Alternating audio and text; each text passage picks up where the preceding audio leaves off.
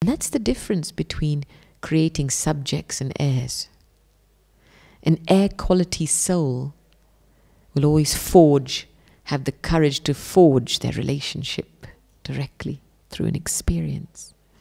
Whereas a subject will be impressed.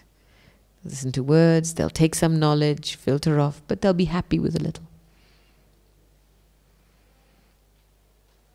So when I look at the daddies and Baba, that's all they did. They gave us drishti, and because they were lost in the love of one, in that moment, we became lost in the love of one. What are the signs of someone who's stable in their Avyakt stage? Baba has talked about two signs. One is that every act of theirs will appear unique. There's like this uniqueness that's visible in what they do.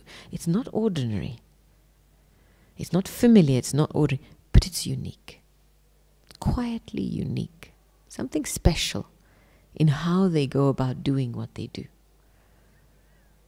And the second is that they themselves will experience super sensuous joy in their activity. Action will not drain them, but there will be this experience of deep godly happiness no matter what they do.